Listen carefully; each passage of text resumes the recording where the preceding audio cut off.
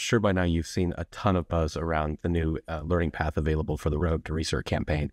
And it's one that I'm particularly fond of as well. It's the Cisco Data Center Nexus Dashboard Essentials learning path available now on Cisco U, u.cisco.com. As I talked a little bit about in my blog earlier, this is a really robust learning path that covers a variety of different topics that would be necessary for you if you're involved with either data center operations, data center administration, or even dealing with complex network and data center fabrics like EVPN VXLAN using the Nexus Dashboard Fabric Controller.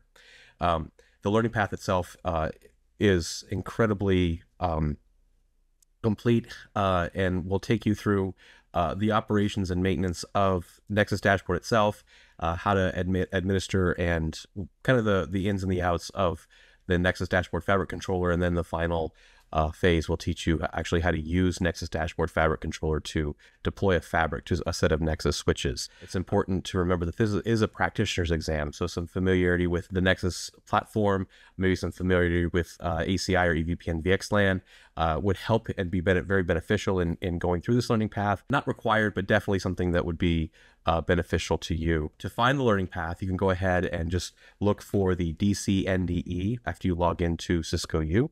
And it should pop right up. And by clicking on that, you'll see all the curriculum and all the different topics that are covered therein. You can see I've already, I know it's just past Cisco Live, and I've already dove into the pre-assessment here. Lots of things to cover.